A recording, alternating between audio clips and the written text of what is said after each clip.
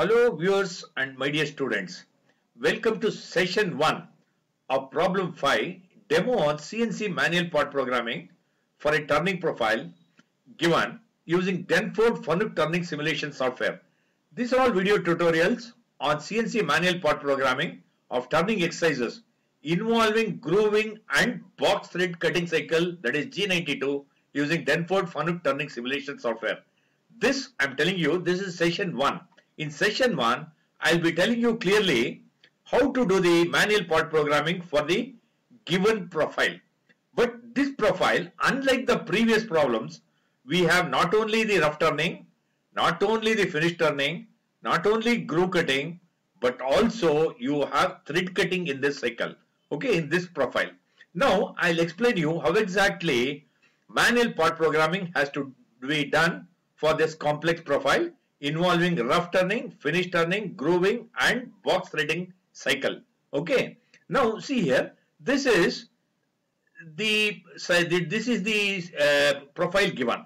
Now as you know, the principle behind manual part programming is you have to give the coordinates of A, B, C, D, E, F, G and all that, and in terms of X and Z. X is perpendicular to this axis and Z is along the axis. Okay. Now as you see here, in this problem they have given, after rough turning you should leave an allowance of 0.5, 0.1 mm on both X and Z. They are clearly given you should leave an allowance of 0.1 on both X and Z. That means after roughing, this diameter will be 0.1 will be retained here, 0.1 will be retained here, so that it will be 12.2. Okay, 0.1 here, 0.1 here means it will be 12.2. Even in the same way, if it is 22 also, it is 22.2. That 0.1 will be removed during finishing. Even here, this, let us say, this distance is 20. 20 means after rough turning, it will be 19.9 and 0.1 will be removed during finishing. This I have already told you.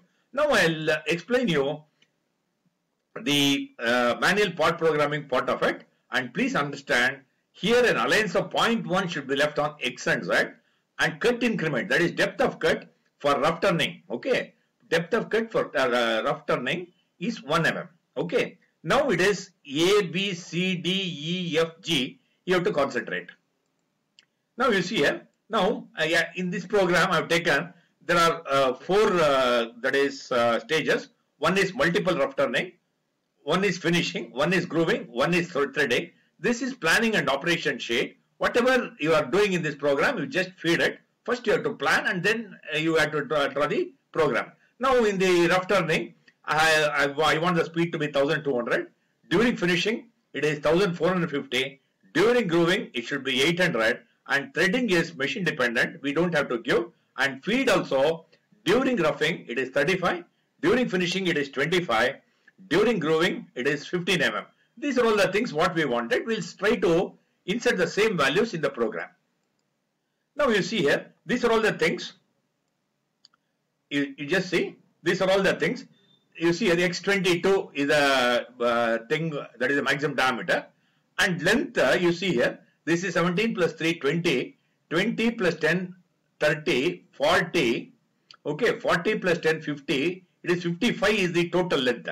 That is why I have given little more than that. The billet also X22 I have given. You could have given X24 or X26 and all that. Just to minimize the wastage, I just given X22 only, so that the that is billet size X22. 22 is the diameter, 70 is the length.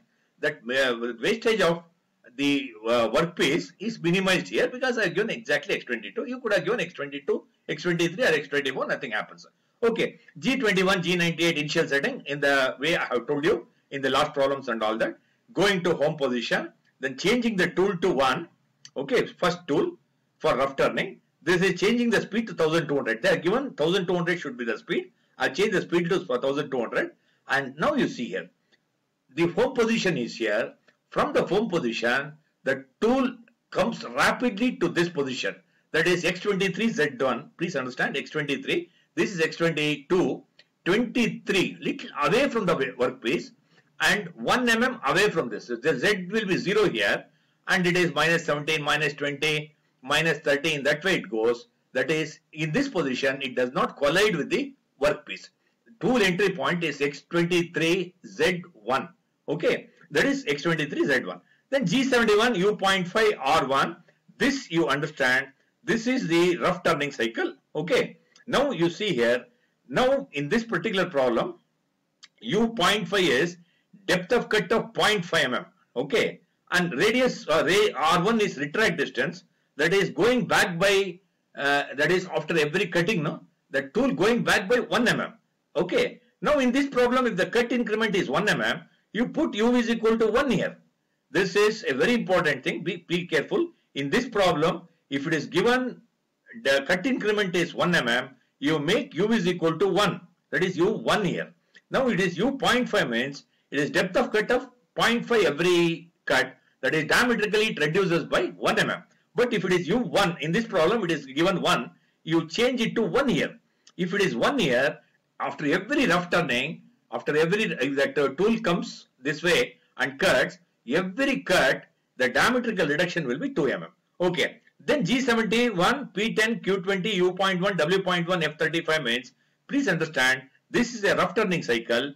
Between the block numbers 10 and 20, that is N10 and 20, you have the program. And clearly see, in the problem that clearly given, align should be left on X and Z should be 0.1. I clearly made U.1, W.1, and feed during rough turning is 35 mm per minute. That also I have given. Okay, now you see here N10, G01. Now it is all linear interpolation. N10, G01, X10. That is coming to A. The tool from this position come to A. Okay, then G01, X12, Z minus 1. That is tool going to B. In that way, you are defining each and every point. That is, the principle behind manual part programming is, if you give the coordinates of B, C, D, A, B, C, D, E, F, G in terms of X and Z, automatically your profiling is done. Okay, now this is N10, between N10 and N20 is the actual program for the entire A, B, C, D, F, G. Okay, now you see here, N10, G01, X10 means the tool coming to A. G01, X12, Z minus 1 means tool coming to B. G01, X12, Z minus 20 means that is tool coming to C. G02, that is circular interpolation clockwise. This is clockwise, no? Clockwise. That is G02, X16, that is at this point. X16, Z minus 30. This distance is Z minus 30. Z minus 30. Radius is 25. Whatever is the radius you give. Okay. And you have to attach feed also. If they don't give the feed, whatever pre-feed you have given earlier, that will be taken. Feed 35. Then G01, Z minus 40 means tool moving to point E. And then G03, that means linear, that is circular interpolation anti-clockwise. That is E to F, that is G03, X22, Z minus 50, radius 16 means tool moving to point F. You just see the coordinates of F I have given here. Okay. Then N20, G01, Z minus 55, tool moving to G. That means I have given the coordinates of A, B, C, D, E, F, G here. You just verify that. Now once it is done, the program is between N10 and N20. This is N20, end of the program, G01, Z minus 55. Now after this rough turning, as you know, allowance of 0.1 will be left on X and allowance of 0.1 will be left on Z also. As I said, this is 12 means 0.1 here, 0.1 means here, 0.1 here means it is 12.2 actually. And during a depth of cut of 0.1, it will do the finishing. Anyway, these things I have told you so many number of times in the previous exercises. Now, the tool will go to the home position. Then you see, change the tool to 2. Once you change the tool to 2, the speed has increased. Now I want the best possible finish. I am increasing the speed. Now you see here, the tool has gone to home position here. Now from the home position, it comes rapidly to G00, X22, Z1. That means X22, Z1 means this is 22. Somewhere here, it is a not colliding position. X22, 1 mm away from the workpiece, it comes rapidly. Finishing tool, it is a finishing tool because it is a second tool. It is a finishing tool which removes only the allowance. X22, Z1 it comes. Okay. Then G70, that is just finishing. You just finishing cycle. The beauty of finishing cycle is you just give G70, P10, Q20, F25 with a feed of 25. between the block numbers 10 and 20, you do the finishing. That means between the block numbers 10 and 20. That is, as you know here, your 10 will start here in 10. In 20 is here. In this, A, B, C, D, E, F, G and all that are incorporated. Okay. Between the blocks numbers 10 and 20 with a feed of 25, the finishing is done. That means it removes only the allowance so that it will be exactly as per the dimensions given. Now after this, the finishing tool will go to the home position. G28 U0 W0, it goes to the home position. Now you see here. Now after this, I'll call the next tool, that is the grooming tool, M06 T0303, and the speed during grooming, the spindle speed during grooming is 800 RPM. That also I have given. That is why you take the same thing. Then see here, the grooming tool will come rapidly to G00 X13 Z-20. You see here, this is the tool will come here. Anyway, the tool has a width of 3 mm. Okay, width of the groove is 3 mm, and also width of the tool also is 3 mm. That is why the tool will come X13 Z-20. It will come and stand here. Can you understand? X13 Z-20 left alignment. In that way, it comes here. That is G75 is the grooving cycle. G75 R1. Next you see G75 X9. That means that grooving, it cuts radially. Okay. Every time, as I told you in earlier, it is P100, 100 microns.